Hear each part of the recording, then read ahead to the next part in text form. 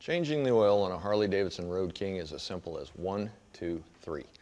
I'm Jeff Jeanette, Harley Davidson Master Technician with Southside Choppers in St. Pete, Florida. Today we'll be discussing changing the oil on the Harley Davidson Road King. Alright, before we change the oil on a Harley Davidson Road King, you want to make sure you have the appropriate tools and supplies. You're going to have the Harley filter that's appropriate for your bike. If you don't want to use Harley, you can use a K&N style filter or say a Fram filter, all of which have their own benefits. Key to them is the way they're removed. Harley filters have flats, so they make Harley filter wrenches that fit the flats.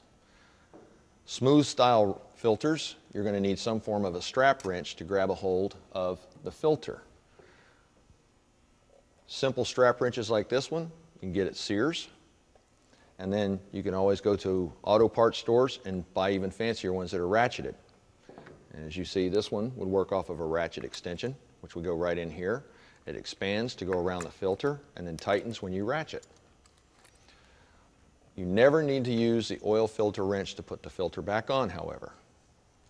Secondly, you're going to need a drip pan for the rear, which is going to be the bulk of your oil, and a small one for the front, which is going to be under the filter, unless you want to just let it drain on the ground, which I would highly not recommend.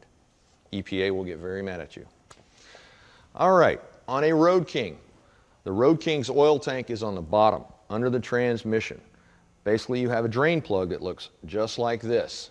It's sticking on the front of the tank. You'll need a 5/8 socket, small ratchet, untorque it, pull it out, preferably when the engine oil is warm so it'll run out rather quickly. If it's too warm, you want to be careful not to burn yourself. If you see it start running out, make sure the pan's squarely under the pour. Then you can walk around to the other side of the bike, remove the filler stick, and it'll run out even quicker.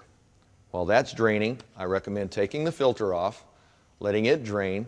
If the Harley Davidson Road King that you're working on is a twin cam model, you definitely want to make sure that you get the 10 micron filter and fill it with about 4 ounces of oil before you screw it back on.